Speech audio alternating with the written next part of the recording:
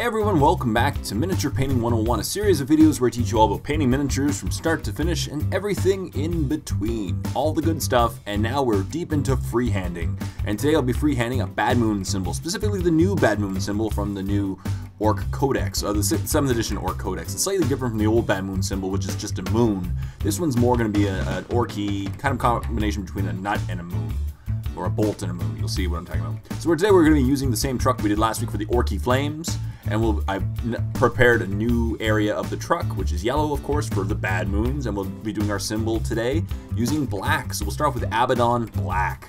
As always, I thin it down using some Lemium Medium. That way it's nice and thin. So to start off with, I'm going to start by creating just a large C, and this will ultimately dictate the skeleton of our Bad Moon's symbol. So as I said, we're always going to do it. We're going to start with our skeleton, fill it in, clean it up, good to go, all is good. Use thin paints, and we're good shape. So now we got our C. Now the key is next is to create nice, solid, straight lines around that C. Because as I said, the new symbol is kind of like a cross between a bolt. It has very jagged, like a hexagonal shape, crossed with a moon. And so we'll need to get some nice straight lines. So next I'm going to just try to get some nice straight lines that are kind of just tangents to the C. So as you can see, I'm just building in some nice straight lines around that C that we just created. And then I'm slowly filling them in between the lines and the C itself. As you, the key is just take your time, do nice, solid strokes, straight lines. Now the bolts in this specific area will kind of mess with the pattern a little bit, but I'll clean it up after. So as you can see, I'm just creating some nice straight lines. Now if it helps, you can do what I'm doing at the bottom part, which is just another tactic, is to first just put a dot where you want to connect, and then that way you have a nice point to reach, and then you can connect the two points quite easily with your thin down paint and a nice thin brush. So now that we've gotten the outside done, it's now time to work on the inside. So I'm just going to fill in the inside of the C. Now the inside of this symbol is actually just more circular. So it has a bit of a sharp edge towards each point, but then it's pretty circular towards that. So as you can see, I'm just going to build a nice circular center of the moon and fill it in accordingly with the Abaddon Black. And here's what it looks like after one color. So now we're going to take gray liner and just do it around the edges. That way it adds a little more aging to the symbol. And this will also be used to clean it up slightly. So now that you have the skeleton, the full symbol done, it's much easier to clean up the lines using gray liner than afterwards. As you can see now, you have nice sharp lines. And once again, the key is to sharpen up the edges of the... And now, as you can see, if you look carefully, it kind of looks like a moon, but it's kind of like a hexagonal shape with a bite missing out of it. But as I said, that's the new look of the Bad Moon's symbol. So now we're just going to clean up the lines and then fill it in slightly, leaving the center part of the symbol gray with the Abaddon Black. That would just create a little bit more aging, a little bit of depth of color to it. And that's basically it for the symbol. Now it looks pretty moony, but we're going to take weathered stone and we're going to clean it up a bit. Now this stage, at this point, if you did perfectly, you wouldn't have to do most of what I'm doing, but I just want to make it perfect. So I'm going to go around the symbol once again and clean it up just slightly, sharpen those lines, and thin it down slightly. I realized that I did too much of the symbol on the bottom half of the moon, so I'm going to go, especially in the inside of it, so I'm going to go and clean that up slightly afterwards this as well. So as you see right now, I'm just going around the symbol with weathered stone. The reason why I'm using weathered stone, it's a nice thin down gray, and it will be an intermediate color. That way when we go back to the mid-tone of the background color, and it'll blend in quite nicely. But as you can see here, I'm just going around the shape and getting nice and sharp. And then on the inside, as I said, I just did too much on the bottom part of the inside. It was too thick.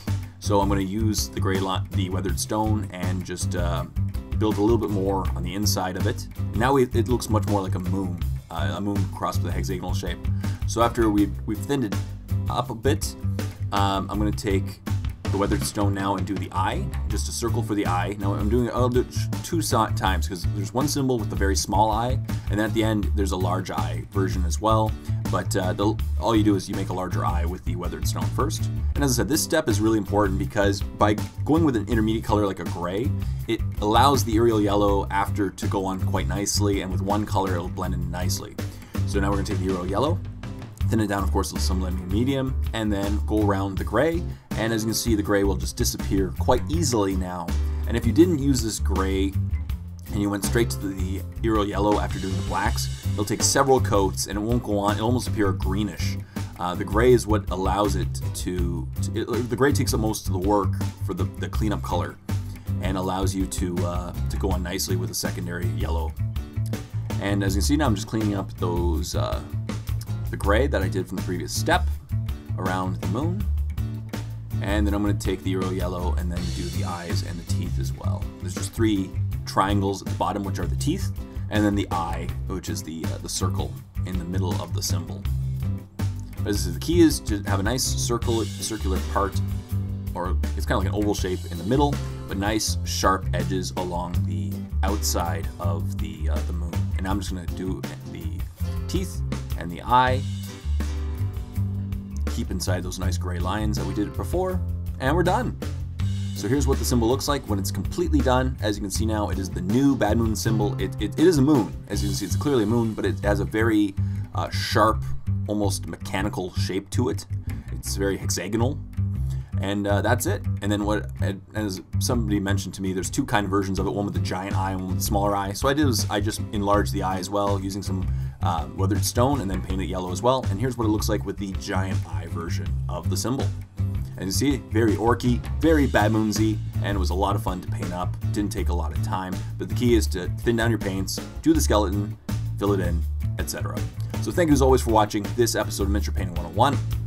And stay tuned for part 108, which is just around the corner. But if you don't want to wait for next week, check out The Warp. Click on the link below for a free 14-day trial to my premium YouTube channel, where not only will you see like 6 months worth of Miniature Painting 101 episodes before anyone else, you get to see dozens of battle reports and face-off episodes, over 100 start-to-finish painting tutorials, an Airbrush 101 series, and soon a basing series. It's going to be a lot of fun, so tons of content. Go and check it out. I know you'll love it. Check out The Warp. Until next time, this is Jay saying, happy painting, everyone.